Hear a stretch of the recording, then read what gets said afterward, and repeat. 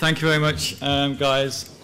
Basically, it becomes apparent when speaking to affiliates day in, day out that one of the biggest questions we always get asked, and one of the biggest concerns is, well, this is all great, I'm making sales, I'm making money, but it could be gone tomorrow. Google could change their algorithms, this marketing angle could dry up, this product I'm concentrating on could go off the shelves. There's an apparent risk with what we do, and there's an apparent risk with any business that you operate, and as entrepreneurs and as affiliates, there are certain risks that I believe you should be aware of, and that we should put things in place to prevent those risks and mitigate them as much as possible. There's no way we're going to mitigate all the possible risks in running this business that we run, but hopefully I can pass some of those risks that you may be aware of, you may not be aware of, and help address some of the concerns that affiliates tend to have when running their own business. So just to introduce the session, first thing I want to clarify is that you are running a business. You might be running it from your bedroom, you might be running it for an hour a day in your spare time, but it is a business and you have to treat it as such. If you run a good business, you invest, you will reap the rewards, you'll earn money, you'll make sales, you might grow that business, you might hire staff, and you might take it to that next level. You might not want to. If you run a bad business, then you might not be around tomorrow. So if you take one thing away from this topic, it's you're running a business, treat it like you're running a business, and I think that you'll progress faster than doing it as a hobby. So during the session, I'm going to demonstrate how to identify certain failures within a typical business, a typical affiliate marketing business, look at how we can correct and protect that income for the long term, and also develop the building blocks for going on and growing this to hopefully whatever you want it to become. I know some people in this room who are traveling around the world, and it's an internet business, so can do that, so work wherever they are, whenever they want.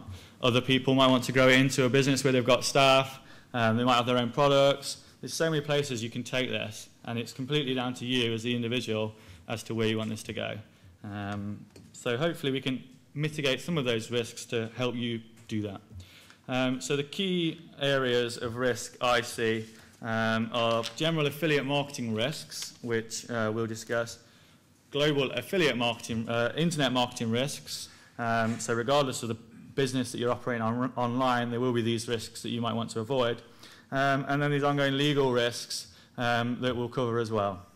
I'm going to assume the fact that you're sat here and that I can skip the geeky parts, the backing up your website, making sure your hosting is sufficient, getting dedicated IP addresses to avoid naughty neighbors, damaging your risk from an SEO point of view. I'm going to hope that you understand the risks of you using WordPress and open source software, and that you use secure passwords. But if any of those are a concern and you want to talk more about them, then grab me, or after the event, let me know, because there are other risks that I just don't have time to cover in this presentation. So probably the biggest risk, I think, that you need to ask the question, which is, what would happen if Moreish wasn't here tomorrow? A large number of affiliates in this room probably earn a considerable, if not all of their income from Moreish. So although it's probably, you're asking, well, why the hell is he telling us that? He's the managing director of Moreish. The last thing he wants us to do is to promote other products, but that's not true. At the end of the day, if you're successful with internet marketing in any area, whether it's with Moreish or without, then you will grow as an individual and as a business. And we're here for the long term, and we want to work with long-term players. So if you're successful with or without Moreish, then join us for the ride, and it's something that we want to work with you with. So, you know, one risk which you have as an affiliate is having your eggs in one basket with one affiliate network. And I would recommend to everybody in this room that if they've not looked at other affiliate networks, and if they're not earning money from other networks, then do it. You know, we're not the only network out there. We believe we're the best, and we try and be so, but we're not. And here's some examples. You know, free trials were big money, and in the last sort of few years, people have made a lot of money from free trials, but they're going because, well, they're not free trials. The customers are being signed up to a scam ultimately. And good riddance. So we've got other networks that have gone into administration, and you know, you've got acquisitions and mergers, and so there's these risks which you can avoid, and you know, you need to look at. The other issue is becoming niche or product dependent, and you know, we pride ourselves on working with multiple niches, and we will continue to do so. But if you've got all your eggs in the weight loss basket, and Google decide, right, we don't like weight loss, we're going to do something about that, then again, it's an inherent risk that you have as an affiliate, and one recommendation is that you look at promoting different niches, different products. I think a lot of people in this room do market multiple weight loss products. For example, if you've got a weight loss site, and if there was an issue with a certain weight loss product, you'd have the ability to change that and just change the rankings. So we're helping take a lot of the risk out of that, but it's something for you to be aware of. If you're concentrating on one industry, then you may want to look at working in some other industries as well. And there's a lot of new products coming in, a lot of new markets, and generally the first people in are going to make the most sales.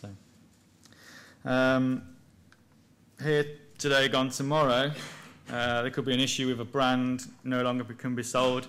Fast Size, which is one of our competitors for one of our clients' products in the States, had an issue with their product, so they're gone. There's ongoing legal restrictions and tightenings coming into the marketplace. So again, it's a case of protecting yourselves. As affiliates, you can't control what the merchant does in a lot of the cases. So the merchant might decide, right, okay, we're going to go and put our product into Boots. Suddenly a product that you're selling for £30, Boots, for whatever reason, decide, oh, okay, we're going to do a 2-for-1, we're going to reduce the price for £15.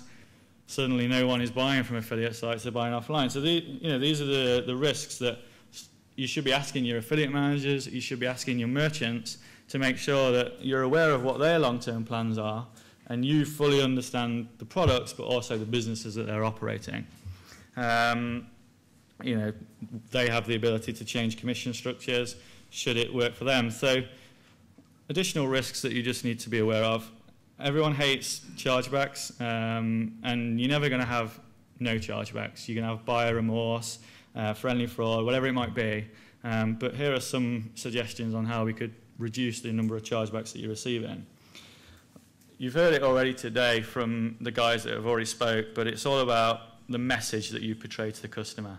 Buyer's remorse and people charging back because they believe they haven't got what they've been sold is primarily down to a consistent message between you, the affiliates, and the merchant. And if you're promising one thing and the merchant is delivering another thing, then ultimately the customer is going to be unhappy, and it could result in higher chargebacks. So not only for conversions, but also managing your chargeback rates, it's critical that you are passing a similar message to what the merchant is saying. So use the claims that they've provided, use a similar tone and a similar message to what they're using on their website. It's important that you don't oversell the brand, as I mentioned, using the same claims, just keeping that consistency throughout. Make sure you speak to the affiliate managers who are on hand to review your websites, and make sure that that consistent message is flowing throughout. Paid to search traffic, just to cover that. Some people, when they start internet marketing, they say, wow, I can get 10,000 visitors for $10. People that are being paid to visit websites is ultimately where the traffic is coming from, and well, the reason they're doing that is because they want to earn money and they don't have money to spend on a weight loss product. So if you're getting paid to serve traffic to deliver to your website, chances are they'll buy it because they like the look of it then, but then they'll realize, well, actually, I can't really afford it. So again, look at your traffic sources, find out what keywords you're searching for. If you're ranking for, I want the cheapest weight loss product on the market, and you're selling them Proactal, which is the most expensive, chances are they might regret it after they've placed the order. So just bear that in mind. Look at the traffic, look at the products out there. Chances are, if you sell a £20 product, you can have less chargebacks than if you sell a £70 product because of buyer's remorse.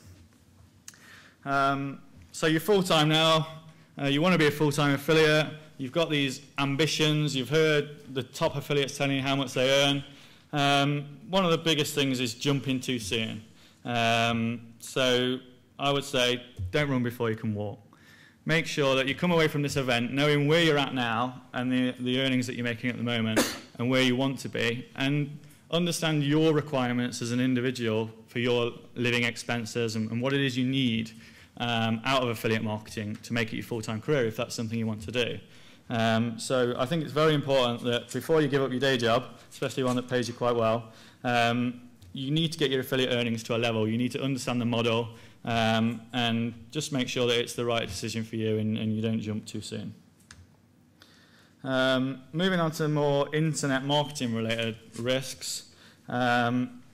This will come down to a lot to do with the websites that you operate.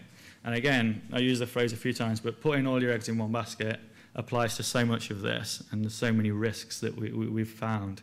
A number of affiliates who have only got one website, they might be the biggest, best website in the world, but anything could happen to that website and you've lost your entire income. So if there's any one thing you can take away from this as an affiliate who only operates one website at the moment, is duplicate that model that's working for you.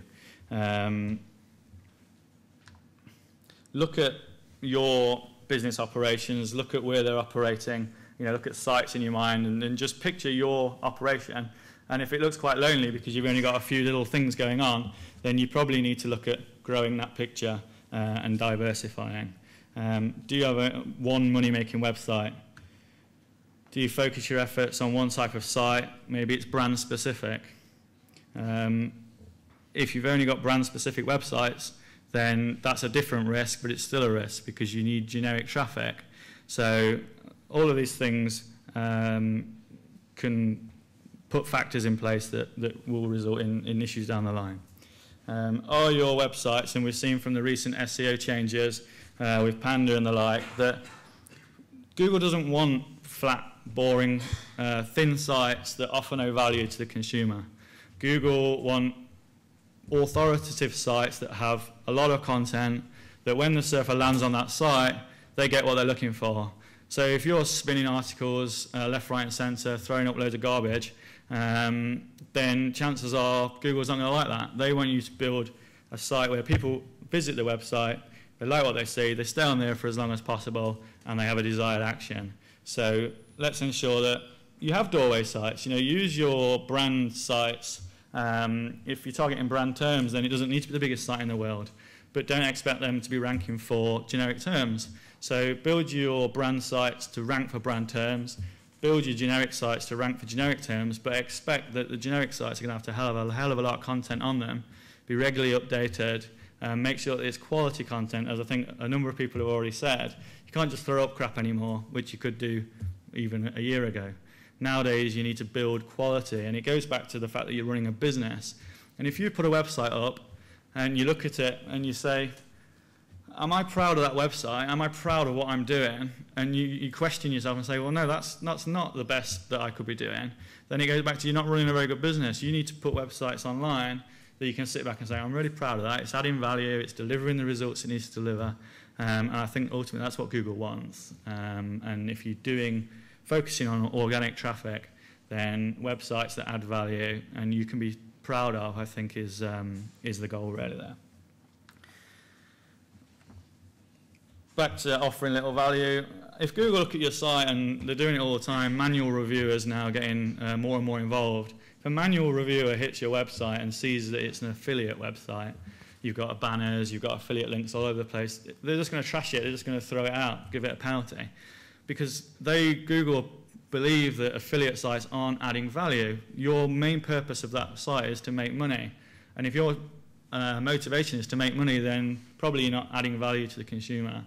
So you need to make sure that if a manual review happens on your website, that it comes across as it's adding value. And yes, you can have affiliate links in there, but make sure that you're offering more value than you're taking away. So if you look at your website and you say, well, there's probably more affiliate-driven content than not, then they'll look at it in the same way. Whereas if you've got a lot more good content and you've got a few affiliate links in there, they'll probably just say, yeah, okay, happy days. So just something to be aware of. Traffic sources. So many people in this room probably are dependent upon Google, and everyone is, because it's the biggest traffic source out there. But what would happen if your sites were canned from Google? We've already heard about building lists as a good way of having residual income. So that's very, very important. And ultimately, you need to make sure that you're not reliant on one traffic source.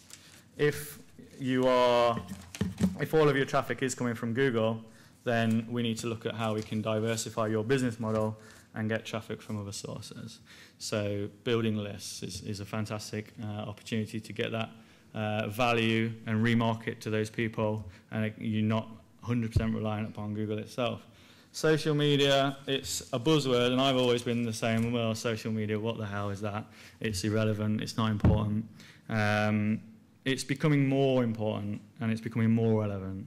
And with the Facebook likes, the Google Plus ones, all of these things, Twitter, you know, they are avenues in which you can build a brand. And it might not be the best place to sell a diet product, but if you're building a brand in your entity or business, whatever it might be, these social media platforms are becoming very important in terms of sharing things with friends, distributing your message, getting honest and transparent feedback. And another thing that everybody wants these days is open, transparent vision of what it is you do. So if you're selling a diet product, people want to be openly able to discuss that diet product. Is it going to work for me? Is it a good product? And that's the way the internet's going. Everybody is on Facebook. Everybody's discussing things and sharing things. And so if your product doesn't stack up or your business doesn't stack up, then it's going to become very transparent very quickly. Video marketing is another example of an area which is growing. It's becoming more and more important. And you know, you should be harnessing all of these technologies and evolving yourselves moving forward to make sure that you're getting traffic from all of these other sources. Video marketing is an example of a good revenue stream for certain types of products and services that you could offer. Going back to adding value to the customer, which is what it's all about, is, you know, have a daily diet tip. Have a content that you continually publish on a daily basis or a weekly basis, where you build up a subscriber list, you build up that value, and again, email lists are working exactly the same way. You're building up that trust and that transparency, and you can do it through video marketing. It's another outlet, it's another way to build up your profile, building the trust and telling people things along the way. It's another way to work with in line with your email lists, building email lists we've talked about a lot. Offline marketing. Everyone in this room is here because they're keen to promote online, and we all know that online is where everything is going. We were just discussing moments ago about all the retail shops closing down because everyone's shopping online, which is true. But it doesn't mean that there aren't opportunities offline that you could use. There's a lot of opportunities in the offline world that will allow you to drive visitors back online. We've seen the PR that the likes of Advanced Health can generate, and we've seen the effect that has in the online sales. So we shouldn't distinguish between online and offline. They're not two separate things anymore. They were before, but now they're interlinked, and every advert you see, they're sending them to their Facebook profile, they're sending them to their website. So everybody knows that you see something offline, you know, and then you can look online and find it. Everything's accessible online, and everything can be brought online these days. So explore opportunities to get offline exposure, driving people back online, and there's massive of opportunity in PR and other ways of driving offline business back online. Yeah, everyone says it, but you know, really do sit down and think, well, okay, I'm doing it this way. Maybe there's opportunities that, well, there's definitely opportunities that we haven't discussed today, but there's so many things happening and so many things evolving, and really just exploring those, you know, and looking at what else is out there. people like Facebook and Twitter weren't around a few years ago. So there's always emerging technologies that is going to allow you to move forward. So just think outside of the box, look at other opportunities, and take it from there. Yeah. Another risk is obviously languages, and concentrating all your eggs in one marketplace or one language. An opportunity more than a risk, really, to gain more sales from the same amount of work that you're doing, is looking at moving into foreign language markets. A lot of clients are already doing it. We've got a lot of French, German, Spanish translated websites that you can promote. Obviously, looking outside of Moreish, there's hundreds of thousands of opportunities out there. So just moving outside of the UK market, and you can spend an hour creating the perfect article, you can put it up, but the cost of translation these days is so cheap and so cost effective that if you get that article translated into 5 other languages, you've suddenly got 5 other unique articles on your website. They're not going to be flagged up as duplicate content. You've got 5 other opportunities in new markets to make that sale. So potentially build an outsource team, people that you can call upon to pay per article and replicate the same content and get 2, 3, 4, 5 times the benefit from that same content. Look at building the thicker sites. So we mentioned Google doesn't want to see basic small sites. So that will allow you to have a site. If you have 10 articles in English and you translate that 10 times, you've got a 100-page site. The site is bigger, it's more powerful, and it doesn't cost a lot of money. That's the point I'm trying to make, really, is that translation is so cost-effective these days, and it opens up millions and millions of potential viewers that you're cutting off otherwise. English isn't the most popular spoken language in the world. There's so many more people out there. Same amount of work involved, unlimited times the exposure. In terms of your key make money site, that's the one really you need to be focused on initially. If you've got one website that is bringing in the money, then just replicate that site and work your way from there. So more internet marketing risks is if your revenue stopped tomorrow, and we mentioned it with the list building again, and the Google changes, if your revenue model stopped tomorrow, are you out of business? And you need to ask yourself that question. If a key site or a few of your key sites disappeared, could you continue doing what you're doing, or would you have to go and get a job down the road? So make sure that you're spreading your risks and you're not over-reliant upon one marketing avenue.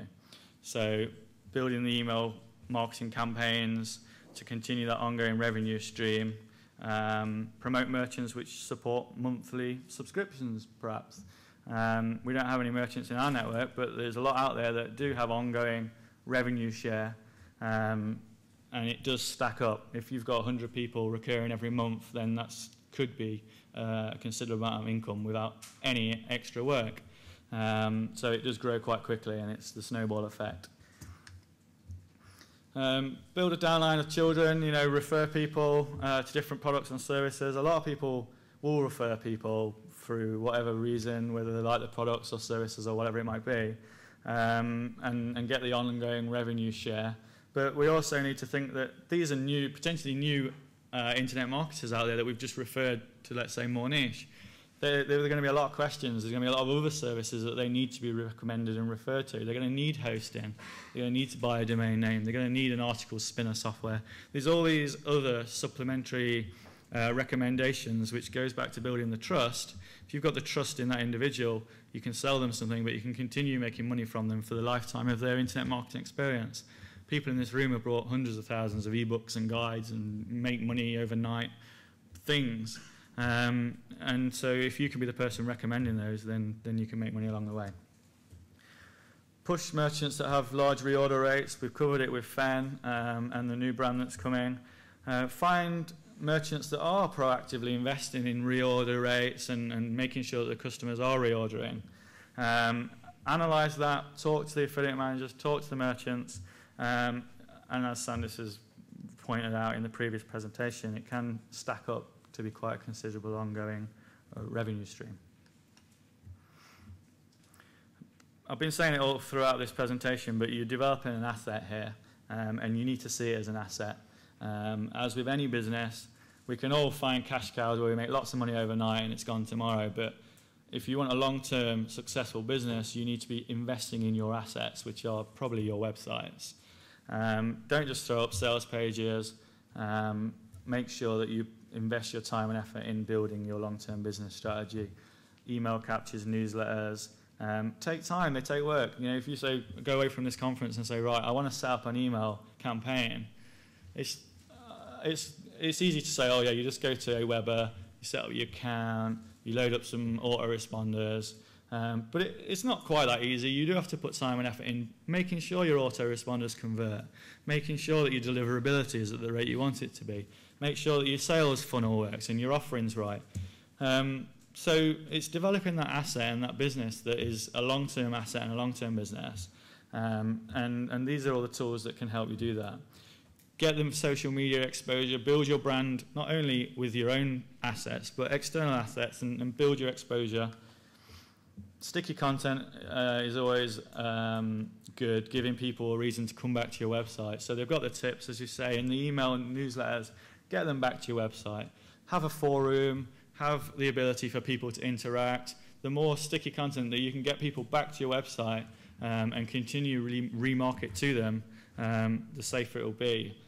You don't want the customer turning up, liking what they say, going off. They're not going to remember your site. They're not necessarily going to remember how they found it. So if you give them a reason to come back, then it's a lot more likely that they will do. User-generated content has its advantages and its disadvantages. Someone could go on there and say that, oh, your product's crap.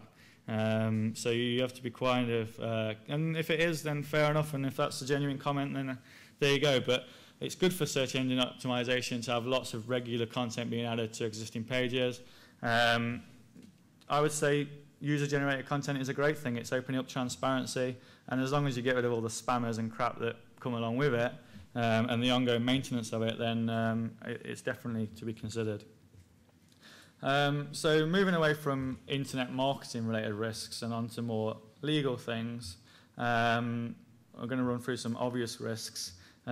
Obviously, don't steal content, don't steal images. The amount of people that we have to deal with because of that is just stupid. Don't spam. You know, we're building lists, but let's do it in a proper way. Let's double opt in. Let's make sure that we're building our assets and our businesses, and you acquire your data correctly. Build fair and factual reviews. That's the biggest thing I can say to you guys, is go away from this and make sure that the reviews that you're putting online are fair and factual. You've got your content from the merchant sites. You know what you can and cannot say. And if everything is correct, then you won't have any problems. Merchant-related risks, you know, make sure you don't get into trouble with the merchants that you're promoting. You need to make sure you understand the products that you're promoting, that you speak to your affiliate managers, and that you're doing everything you possibly can to ensure that you're saying the right things. So every product in our network has now a advertising tab which tells you exactly what you can say about a merchant's products. So if you're promoting Proactol, for example, there's a list of things that it tells you, you can say this, you can say that, you can say that. If you go ahead and say, take Proactol, you'll lose £5 in a second, and somebody comes up and asks you what the hell you're doing, you can't come complaining to us, because this is the list of claims that you can say, and it's important that you understand what you can and cannot do. Don't just go out there, and I know there's brands on the table that are completely new to you. You've got Fullfast, and you've got Provolin. I already know people that are there buying domain names, and the people that are going to make the money are the people that act, as we've said. People have been registering domain names on their lunch, and what I would say is that brand domains are great, they add value, but the merchant might turn around tomorrow and say, we don't want brand names, we're going to enforce our trademark and basically clear up brand names. So just bear in mind, if you're a very brand specific affiliate, then I would seriously consider asking, because once you've asked permission and the merchant said that's fine, there's an extra layer of protection there for you. But just ask consent if you're really going to go down the brand name strategy. Monitor the merchants' websites. We mentioned it earlier about having that clear and concise message between your site and their site. Merchant sites do change, they run offers, you've got dynamic sites in the network, stores, big stores, Evolution Slimming. They might have a featured product on their site today, which when you're reviewing the site and you're writing about it is great, but tomorrow they might have a better offer on the front of their site. So there's no point in saying how great their Aquaberry products are and sending it straight to Evolution Slimming thinking that the Aquaberry products are the ones that are going to be on the homepage at all times. It might not be the case. So do your homework, continually monitor what the merchant sites are doing, and representing that in your marketing. And it's a way to get fresh content back on your site.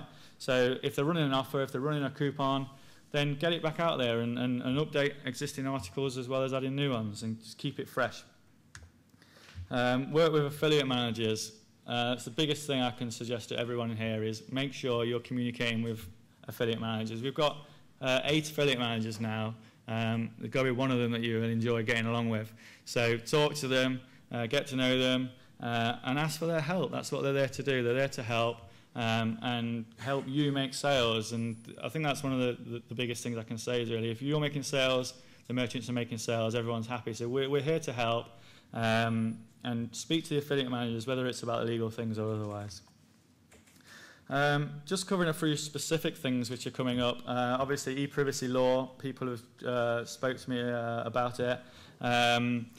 This is law, this is in place. We have a grace period of 12 months which people are working towards, but this is law now. If you drop a cookie on somebody's computer and you haven't sought consent, then potentially you're breaking the law. So you need to understand what your website is doing. If you're dropping cookies, why are you dropping cookies? Is it necessary? Most static websites don't have a need to do that. WordPress as a blog does drop cookies, so you need to address that. And if you're using a WordPress blog, then have a look at what cookies are being dropped and what you need to do about it. So just understand what you're doing. Do some research into it. It's not going to go away, that's for sure. They will be enforcing it in one way or another. I've heard a lot of things about there'll be a browser-based solution. There won't be. It's your responsibility at the end of the day to comply with law. So you do need to know about it. We are working on it ourselves, and in terms of our tracking, we are working on making sure that it doesn't get affected by that. And we'll certainly have a solution implemented well before the end of the grace period. Trusted sites, I would say, are going to become a lot more important for you guys. Referral tracking is a good way of ensuring that we can still identify you as the referrer when the sale is generated. So if you don't use or aren't aware of what trusted sites are, then it's important that you ask and you know what that is, and you add as many of your websites as possible to the list of trusted sites. Speak to me about these things if you're unsure. The only other thing really is what is earning disclaimers, and at the moment it's likely that earning disclaimers are going to be required on affiliate sites, but that is something that we're currently working through. And you've already seen Market Health, if you're aware of who Market Health are, is one of our American, I guess you can call them competitors, but they're not really, has already published their requirements on that, and they're taking their tact. We're working on it, and it's something that we'll continue to work on as we do with all of our legal obligations. So it's just something to be aware of. Do your research. Again, it goes back to being a business, and if you run your business well and you do what you need to do, then you'll be fine. If you're not running your business well and you aren't aware and you're not even bothered to look at what you need to do, then chances are you might not be fine. So what I would say is it's not necessarily just your affiliate sites that will be affected, but other forms of marketing as well.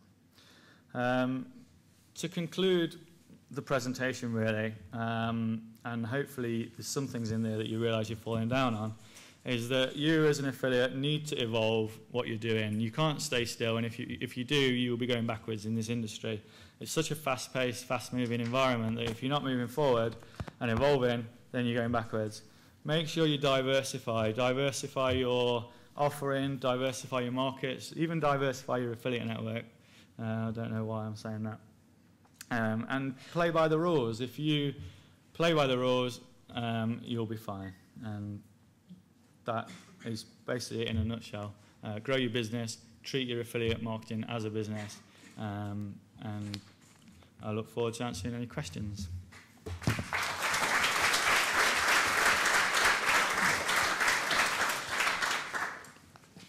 Okay, got time for 2 or 3 questions, not just on what was covered there, in terms of removing and managing risks in affiliate marketing, but also as the Managing Director of Moorniche. What an opportunity.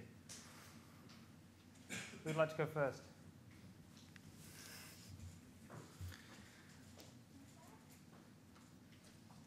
Thank you.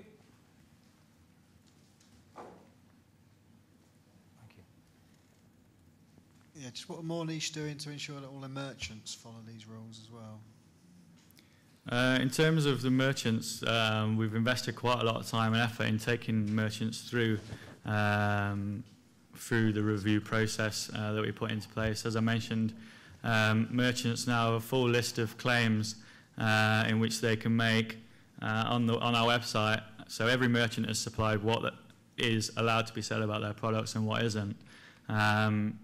We will be more than likely taking a greater step moving forward to ensure that those are enforced. But our job as a network is to protect our affiliates and our merchants. So one of the things we need to do is ensure that all the products that are in our network can legally be sold. And we have quite a stringent process which our merchants go through to ensure that every product in our network, as far as we're concerned, can legally be sold on the market in the capacity that it is being sold. So to answer the question, what we're doing is making sure that the products are legally allowed to be sold and ensuring that the claims that the merchant is happy for us to make are being transmitted to the affiliates. Andrew, you seem to be your managing director, so you're looking at the business overall from a strategy point of view. You also seem to enjoy getting your hands dirty and getting involved in the day-to-day. Do you have a home life? Yeah, more so nowadays than before. Yeah, it's fair to say that when you first start any business, like you guys know, you need to invest a lot of time and effort into that. Running a business is great, it's enjoyable, it has its risks, it has its ups and downs. In terms of the question about getting involved day to day, I love nothing more than talking to people about what it is I do. I really enjoy talking to affiliates, merchants. I enjoy people ringing me up who have nothing to do with my business and asking me questions about what is affiliate marketing. Even if they're completely detached from the business, they're selling watches online or whatever it might be. I love affiliate marketing and I love talking to people about it. So I would never want to be in a position where I couldn't do that. So yeah, that's why I enjoy these events, because it's an opportunity. And one of the most lonely things I think about being an affiliate is that often you just sat in a room on your own behind your desk and there's no one to speak to. So events like this are great where you can actually talk to people that understand what it is you're doing. And not many people even know about affiliate marketing. So yeah, talking to people about what it is we do and having that interest really is critical, I think, for anyone that's running this business. If you're not interested in what you're doing, then you might as well clear off because it's not going to work. Please give a round of applause to Andrew Blackman.